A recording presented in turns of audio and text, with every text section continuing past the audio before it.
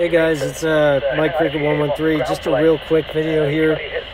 What's really cool when a repeater that you use that's analog has EchoLink or Allstar.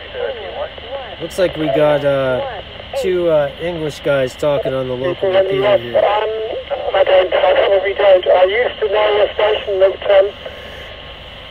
he was the keeper of a repeater in Blackpool. But I'm talking about 40 years ago.